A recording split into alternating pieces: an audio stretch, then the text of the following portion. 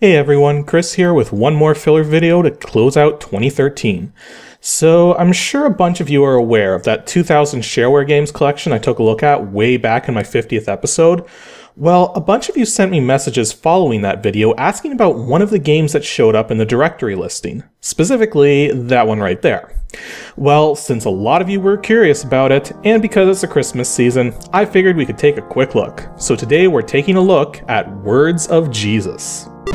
Now, I'm not making this a regular ADG episode simply because there's very little to say about this game. It was made by Aaron Urbina under the business name Testament Software in 1992, and can best be described as a memory matching game. The idea is that before each level begins, you're given a Bible passage and must reassemble the passage by collecting fragments of it from various biblical figures holding them up. There's no enemies, and your only real goal is to accomplish this task before time runs out. This shareware version of the game has 5 passages, while registered versions have 40, with each passage given its own background graphics and background music. To be perfectly honest, having played a number of Christian games over the years, mostly out of sake of curiosity since I myself am not a Christian, this one's not actually all that bad. Mind you, it's not all that great either, mostly for a couple of stupid reasons which we'll get into in a moment. But the thing is, the game's playable, the graphics are alright, the music seems to have been lifted from other sources judging by the file dates, but certainly fits the theme of the game, though I'm not quite sure why the Star-Spangled Banner is in here. Granted, the song does invoke God and heaven, so who am I to argue?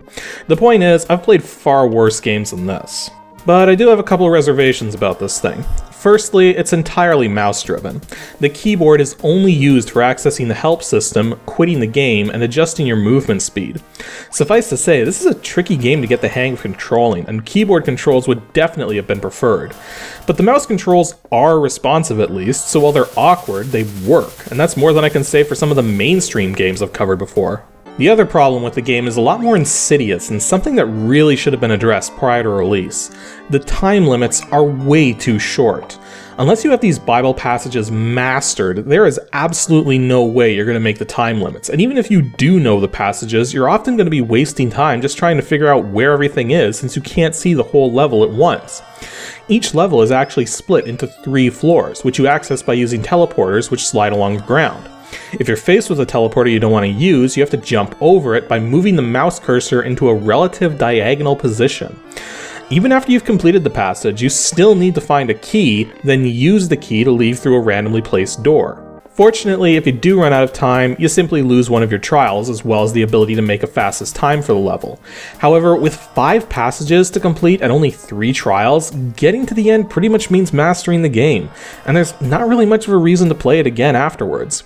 I guess in that regards it doesn't overstay its welcome, but it makes it a pretty short game too. But again, this is just the shareware version and only demos the content as opposed to giving you all of it. Also, for those of you looking at these Bible passages and thinking they're not quite right, well, I did do some research and noticed that these passages are not 100% perfect, or have been condensed down, but then the Bible isn't exactly something that's copied word for word with every iteration, so it makes sense some of these would be slightly different. Though the 4th passage you're given, as far as I can tell, comes from Romans 9:33, not Romans 10:33, so I have no idea how a mistake like that could have been made, unless it was just a typo and it wasn't double checked, or there used to be another part to Romans that was removed at some point. I don't know. Another thing to mention is that you can adjust the speed you move at using the spacebar between settings of snappy, quick, fast, and blazing.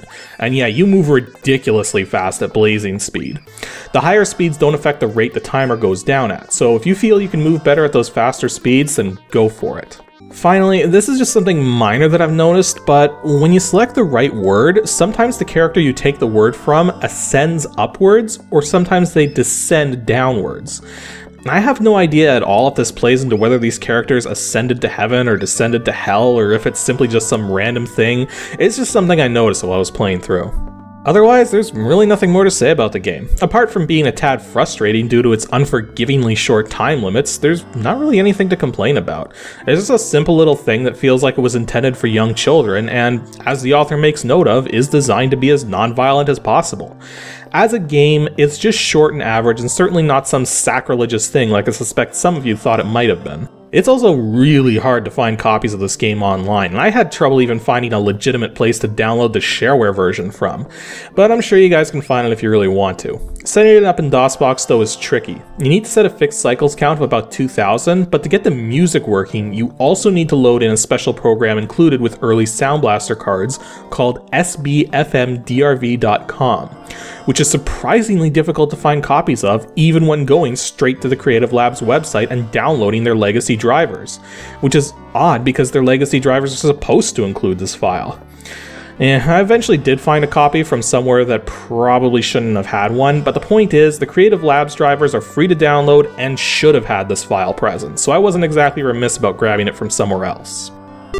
Anywho, that's all for today's filler, and starting on January 4th, 2014, the regular Ancient DOS Games episodes will resume.